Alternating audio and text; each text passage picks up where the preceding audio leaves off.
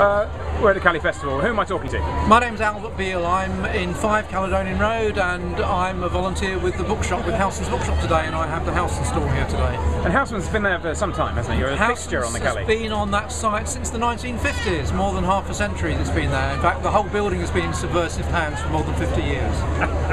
And what about this festival today? Have you seen anything like this in the 50 however long you've been there? I don't think I've seen this many people walking around Cali Road since '77, when nobody was allowed to go to the station, and Housmans sold out of A to Z very quickly.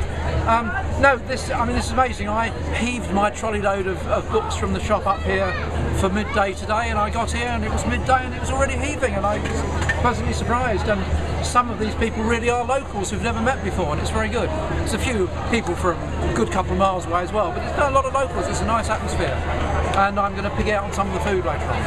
Good for you. And what do you like about the Cali? What makes it special for you?